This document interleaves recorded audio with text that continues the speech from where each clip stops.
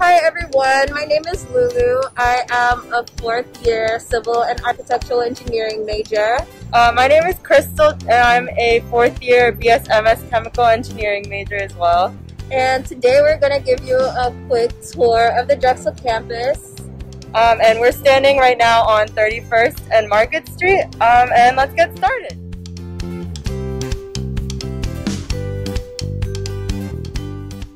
Okay, so right now I'm standing in Drexel Square, which is right in front of One Drexel Plaza, and in there's a lot of administrative offices as well as classrooms.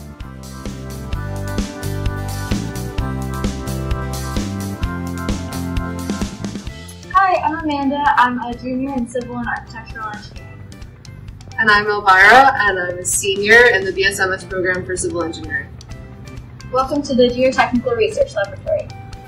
Here's where you'll have a lot of your soil mechanics labs and your construction materials labs. You'll be able to mix your own concrete, analyze soil samples, and you can do that using any of these testing mechanisms here. Right now we're at 3101 Market Street, home to the Innovation Studio, where a lot of freshman students take their Intro to Engineering design classes, as well as a bunch of other labs for upperclassmen. This is the Innovation Studio. It's the home of the first year engineering design sequence, where students from a variety of different majors learn to collaborate and create projects over a variety of different disciplines. This is an example of one of the projects. Students created and tested this bridge under the supervision of a professor. Since we are remote right now, we're sending out kits with a variety of different materials so that students have access to what they need while working from home. The Innovation Studio is also home to a number of student organizations like Formula SAE, where they build and test race cars. You also have access to the wet lab for chemical engineering students, or 3D printers and a machine shop. All students have access to this space, and it's a makerspace. The Innovation Studio is meant to be an adaptable space for a variety of different projects. Over the pandemic, since students aren't occupying the space, the university has switched gears to work on producing equipment for frontline workers. This space is currently being used to produce face shields using our 3D printers that are normally available for our students. So where we are right now is the LeBeau Engineering Center, which is on both sides of us. And then coming up is the Center for Automation Technology, otherwise known as CAT.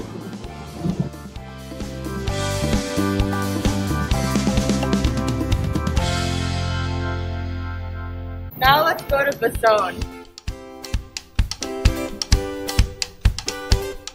Here we have the Basone Research Center, which is also home to the Electrical and Computer Engineering Department.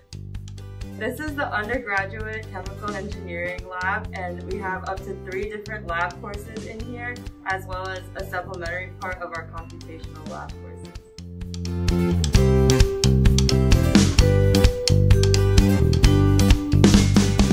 So here we are at the main building, home to the office of the president, vice president, and other administrative offices, as well as classrooms and labs.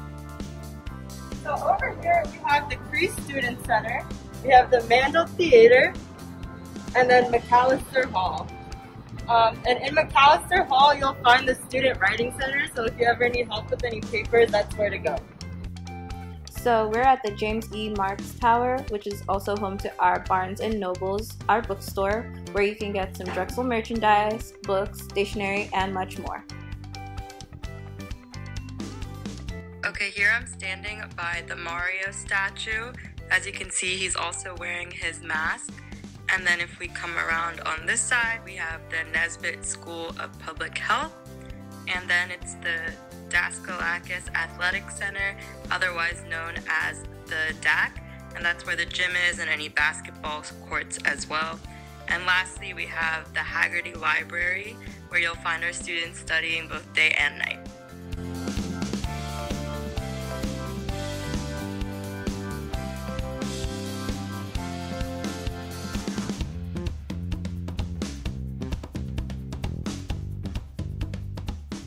We hope you enjoyed this video tour of some of Drexel's College of Engineering buildings and labs.